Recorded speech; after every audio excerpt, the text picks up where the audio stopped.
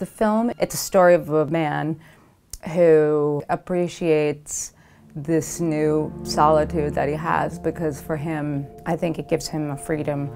It's a freedom from oppression, basically, a form of oppression, and the question of human connection, and does everybody need it in some form? It takes place in a post-apocalyptic world. The first 15 minutes of the film, there's no dialogue at all, and it's just one character, and then somebody else shows up to disrupt the peace and solitude of this world. I just love the fact that not everything was explained, and so what that kind of freedom gives to me is that I don't have to make it a movie about the how and why, and I can make it a movie more about the emotional connection between people, which is, at the end of the world, I think all that really matters anyway. I was never supposed to be here.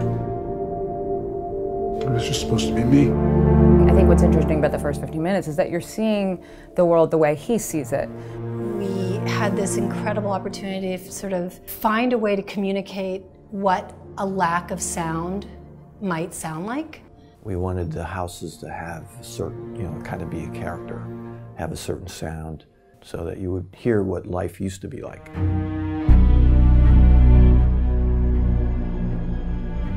We were trying to communicate what's going on in our lead character's head, and in our head, we don't necessarily hear nothing.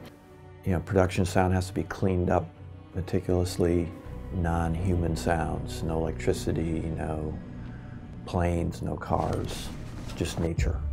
And our main character who moves things around, drives around, all those sounds are enhanced.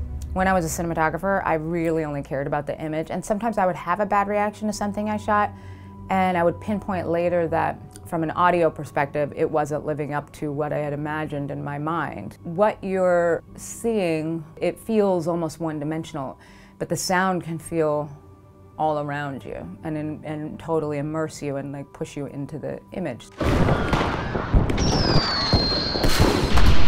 For independent film and for lower budget film, I think sound is, first of all, an amazing way to elevate the feeling and the scope of your film and to create a bigger palette than you might have had the money to afford. I use a lot of sounds that come from Tony. I also use sounds from myself, but we communicate with Tony throughout. He always has ideas of elements to add to it that are unexpected, that we didn't think of. He also takes what I've done and puts it into a theater with so many more speakers, and in this case, an Atmos mix. So he takes it to a completely different level. I know what I was doing when it happened.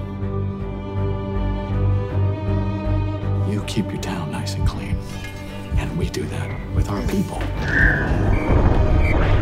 Take me with you. Take your hand off the wheel! I feel so sad for you. There's no before. There's only from now on. I can't say enough about Dolby Atmos. It's the first time doing it, but I would wish I could mix every film in Dolby Atmos. The Dolby Atmos, I mean, the first moment that I sat in the room, it's like not just watching a film, but you're in the film. Being able to pull sounds around you and separate them and create a much bigger sound field is a huge asset. It becomes a three-dimensional sound world. You can create space with the sound. So it gives you so much more opportunity, and of course, then there's more responsibility too. Even on a film like this, it still can take full advantage of the Dolby Atmos by immersing you in those environments. We have the ability to put those sounds everywhere where people least expect it, so you almost feel like there's people behind you and above you, and it gives you so many more possibilities with how you can emotionally sort of affect the audience. Civilization. I bet you and Joe too. There was something about the way she looked.